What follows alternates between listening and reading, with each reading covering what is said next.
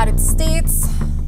What happens there also could have an impact on the entire world. The US Federal Reserve has announced another interest hike. Investors' concerns that the global economy could fall into recession as the Fed and other central banks raise interest rates in an effort to stop inflation. Russia's gas cuts will hurt businesses. European economies could plunge into recession. It will naturally have an impact on our macroeconomic fundamentals as well as it is having on other countries. World economy is speeding towards a cliff edge. Stocks are down, inflation is up, and investors are moody. Everyone is wondering the same thing. Are we heading into a recession?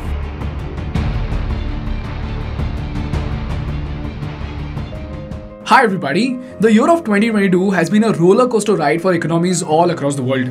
The Russia-Ukraine war put both Russia and Europe in a recession. China is already facing an economic crisis due to both COVID and real estate issues. And here in India, we have already seen the value of our currency go up and down like never before. And same is the case with major currencies all across the world. On top of that, now the United States seems to be heading towards a recession. And this has sent shockwaves all across the world. Why? Because if the biggest economy in the world witnesses a recession, it's going to have a ripple effect on economies all across the world, including India. Especially considering the fact that America is the largest export partner of India. So in this case study, let's try to understand why does everyone think America is heading towards a recession? How will this affect the economy of India? What can you do as investors to benefit from this recession? And most importantly, what are the study materials to help you understand this upcoming economic downturn? This video is brought to you by Vested, but more on this at the end of the video. To understand the impact of US recession, we first have to understand the definition of recession. And the fun fact is that there is no absolute definition for recession at all. A recession is simply a subjective concept and is actually determined by different parameters by different bodies. But two of the most popular definitions are, number one is the technical recession, which is when there are two consecutive quarters of GDP contraction. So now that the US economy shrank by 0.6 and 1.6% in the last two quarters, technically the US is already in a recession. And if you remember, the same was the case during COVID. The second definition is actually defined by the National Bureau of Economic Research, which determines recession on the basis of multiple parameters. And this includes the household employment, personal income, consumption, expenditure, industrial production, etc. And similarly, there are multiple definitions for recession as per different bodies. But the fun fact is that there is literally no fixed way to determine when and how bad a recession is going to be, because it depends on countless factors that even the smartest people on the planet cannot predict. So the question is, how the hell do we anticipate a recession and what can we do to safeguard our wealth? Well, out of the many methods, there is one method by which economists have come the closest to predicting a recession. In fact, research says that had we looked at this one graph properly, we could have predicted all major recessions in the past 50 years. This graph that I'm talking about is called as the yield curve, which is nothing but the graph of the bond yield rates. The yield curve has been kind of an overhang. Inverted yield curve. Yikes. Inverted yield curves can often, but not always, predict a recession. Yield curve inversion which has taken place in the past and how that has been a precursor to a recession. It's not a precondition for a recession, but it's a sign. Now look at those red bars. Those are recessions. The yield curve is the chart. Look at the fact that it dips before every recession. Now, if you know the concept of bond, please skip to this timestamp. And for those who don't know, here's a very simple explanation of the same. A bond is nothing but a loan given to the government. So if the Indian government wants to build a bridge for 100 crores, instead of going to the World Bank, it will simply borrow this 100 crore rupees from the people of India. Now obviously, one person cannot give the government 100 crore rupees, right? So the government will divide this 100 crore bond into 10,000 units, with each unit being worth 1 lakh rupees. Now since the government cannot reach out to all of its citizens at once, it will sell 5,000 units each to two banks, HDFC and ICICI, who will buy these units at 50 crore rupees each. And then they will sell it to their customers at 1 lakh rupees per unit. So when 10,000 people buy one unit of this bond, they've essentially loaned the government 1 lakh rupees each and 100 crore rupees collectively through HDFC and ICICI. And in return, the government would guarantee that after 1 year, it will return this money with a 3% interest. So after 1 year, the government will pay their investors the 1 lakh rupees plus 3% interest, which amounts to 3,000 rupees. This is what the ideal bond market looks like. Now the catch over here is that the longer you keep this money with the government, the more interest they will give you. For example, a 2-year bond could pay you 3% interest and a 10-year bond could pay you 7% interest. And this is where the demand supply forces come in, whereby the short-term interest rates and long-term interest rates start fluctuating. For example, let's say there is a 3-year bond being sold at 100 rupees per unit at 3% interest, and a 10-year bond that is being sold at the same 100 rupees per unit, but since it's a long-term bond, it has an interest rate of 5%. So if you invest 100 rupees in a 3-year bond, you would get 3 rupees as interest and 5 rupees as interest for the 10-year bond. Now when you plot this on a graph, this is what a yield curve looks like when these units are being sold at 100 rupees per unit. Now listen to this very carefully. If there is nobody buying these 3-year units from HDFC, what will HDFC do? They would decrease the price of the unit to 60 rupees. But since the return is the same, if Rahul bought this unit, he would still get 3 rupees return for the 60 rupees unit. So while 3 rupees interest on 100 rupees is 3%, 3 rupees interest on 60 rupees is 5%. Similarly, if there's a lot of demand for the 10-year bond units, then HDFC would increase the price of this unit to 120 rupees. But again, since the return is the same 5 rupees, a 5 rupees interest on 120 rupees amounts to an interest rate of 4.16%. So do you see what happened?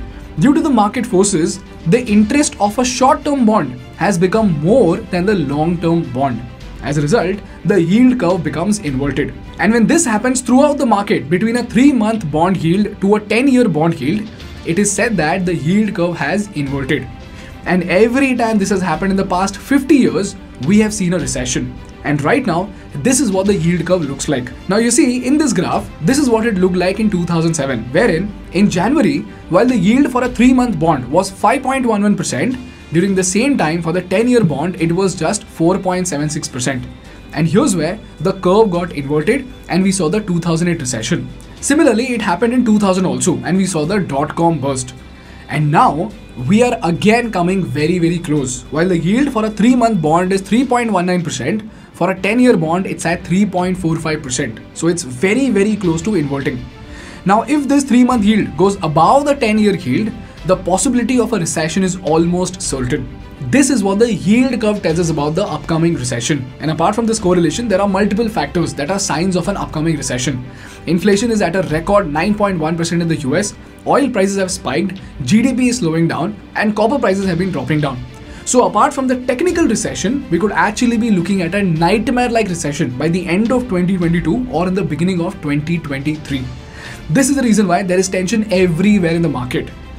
So now the question over here is, how will this recession affect the Indian economy, and as investors, what should we do to safeguard our wealth? Well, every time recession happens, ladies and gentlemen, the inflation goes up and the federal government hikes the interest rate of lending. Today, the FOMC raised its policy interest rate by 0.75 percentage point, and we anticipate that ongoing increases will be appropriate. The Federal Reserve announced Wednesday it is raising interest rates by 0.75 percentage point. That is the sharpest increase since 1994. The Federal Reserve today making an unprecedented move to try and tamp down rising prices by raising interest rates. Federal Reserve announcing its decision on interest rate hikes. And every time I hear this news saying that the Feds have hiked the interest rate, I always wondered, why would the American bank hiking some random interest rate be such a big deal for the Indian economy? And even you must have wondered the same, isn't it? Well, as it turns out, this has a direct impact on something called the currency carry trade, which then goes on to affect the value of our currency, which then takes a toll on our imports, eventually has a ripple effect on our economy. So the question is, what the hell is this currency carry trade and how does it cause this domino effect? Well, as usual, let's try to understand this using a story. Let's say Parsh is a billionaire who wants to make money using currency carry trade. So this is what he would do. Firstly, he would check the lending rates in the US banks and check the bond market in India. So if the US banks are lending at 2% interest and the Indian bonds are yielding 4% interest, it is a suitable market for the currency carry trade. So Parsh will deploy his strategy. So in his first step, Parsh will borrow $1 million from the US bank. Secondly, he would convert this $1 million into rupees, which would amount to 8 crore Indian rupees or 80 million Indian rupees. And then he would invest these 8 crore rupees in the Indian bond and leave it over there for 1 year. Then after 1 year, he would get his 8 crore rupees with a 4% interest, which amounts to 8.32 crores. Now, he would convert this amount to dollars, which would amount to $1.04 million. But if you see, he only has to pay 2% interest to the American bank, as in $1.02 million. So guess what? He would pay the American bank 1.02 million out of 1.04 million that he has made from the Indian bond market. And the rest $0.02 million will be his profit. In the Indian currency, that's about 16 lakh rupees. So you see, by simply rotating the money, Parsh was able to make 16 lakh rupees. This is how foreign investors rotate their money in the international markets and make money through currency carry trade. And if you see, this currency carry trade has been made possible because of the difference in the interest rates levied by the American bank versus the interest which is being given by the Indian bond market. And now, let's see what happens if the Feds hike the interest rate. So now, if the American banks start levying 3% interest, what will happen? Parsh will have to pay $1.03 million, which shrinks his profit to only $10,000, which is just 8 lakh rupees. On top of that, if the value of rupee depreciates from 80 to 82 rupees, when he converts his 8.32 crores into dollars, he would only have $1.01 million. But since the Fed's interest rate is 3%, he has to pay $1.03 million to the bank, which means this currency carry trade has become a loss venture for Parsh. So moral of the story is that when the Feds hike the interest rate, the currency carry trade becomes risky. So the investors start pulling out money from the Indian bond market and either go to the US market or some other country. And when thousands of such investors start quitting the Indian bond market, the demand for the Indian currency goes down. As a result, it becomes a major factor because of which the value of rupee goes down. And if the value of rupee goes down, what happens? Imports become costlier, profit margins become thinner in every import-dependent industry. As a result, the cost of the products go up, eventually causing a ripple effect in the economy. This is how the currency carry trade affects the value of our currency and affects our economy. This is the reason why the news headlines often keep saying even RBI needs to hike the interest rates so that we can control the value of our currency. This is the first major way by which a US recession will affect the Indian economy. Secondly, we have the super important IT industry. Did you guys know that the IT industry is one of the most important industries for India that contributes around 8% to the entire GDP of India, and it employs around 5 million people. On top of that, the Indian IT industry is so dependent on US and Europe that they contributed around 86% to Indian IT firms' revenues in FY22. So now that Europe is already facing a crunch, if US also faces a recession, the ripple effect will be felt in the Indian IT industry. Now, most people over here might tell you that layoffs will happen and the Indian IT industry will lose money, right? Well, if they tell you that, you got to understand that they do not understand the power of software at all. In simple words, software and business is like water for life. Even if you are poor, you will save all the money in the world just to buy water. And in worst case, you will consume less water. But you can never ever cut it off from your life. Similarly, software is so important for business that you just cannot stop using software. All you can do is just reduce the expansion or pause the purchase of new softwares. That's it. So in our context, the IT companies might stop expanding rapidly, might experience a growth slowdown, but will definitely not witness a loss because software to business is like water for life. So if you look at Infosys, although their revenues grew during COVID, their operating margins actually dropped from 25% in 2015 to 21% in 2020. And again, after a bump, it is dropping. This is because of the high attrition rate that the industry is facing right now. So when the recession comes, the salaries of IT professionals may not jump as much as it is jumping today. Lastly, we will see a drastic impact on our merchandise sales, for which we have big clients both in the Europe and the US. In fact, United States is the largest export destination for India, amounting to 16 to 18% of our total exports.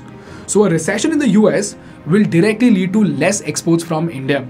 In fact, in Economic Times, Rafiq Ahmed, who is the chairman of one of the largest leather manufacturing companies in India, says that new orders from summer 2023 has seen a 15% dip in volumes, and clients are cutting the orders for winter 2023 by 20 to 25%.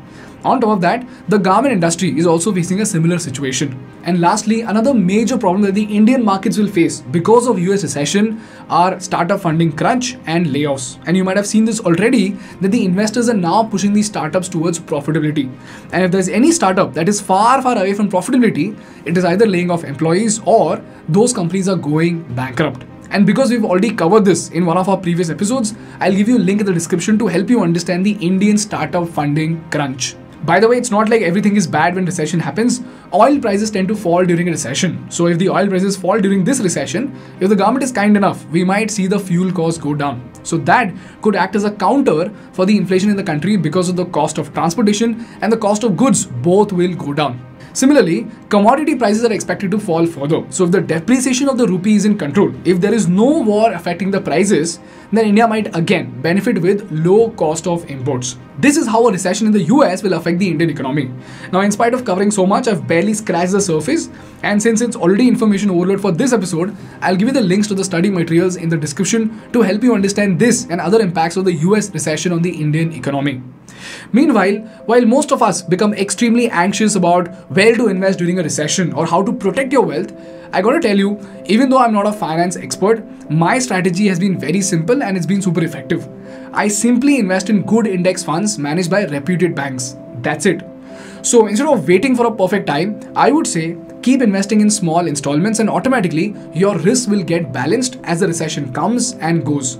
And all thanks to Vested, this index fund investment could also be done in the US stock market. Like you saw, all the major stocks are already at record lows. And Vested gives you access to 1500 plus stocks, ETFs and a curated basket of stocks called VES. It allows you to do fractional investing whereby you can buy shares of Apple, Google or Tesla for as little as $1. The best part is that they follow RBI's LRS scheme and you get the lowest FX fees with Vested. They use a 256-bit encryption and SSL to protect all the user data. So if this sounds useful to you, download the Vested app using the exclusive link in the description and get $10 in your account to start your investment journey with Vested. Moving on to the study materials, the first thing I'm attaching is a research paper on the yield curve and the recession. And this paper will give you an in-depth understanding between the correlation of these concepts. Secondly, I am attaching a thinkschool video itself that I spoke about earlier in the episode, which talks about the startup bubble in India. And apart from that, I am attaching the email coming from Sequoia Capital itself, which warned the founders about the tough times ahead.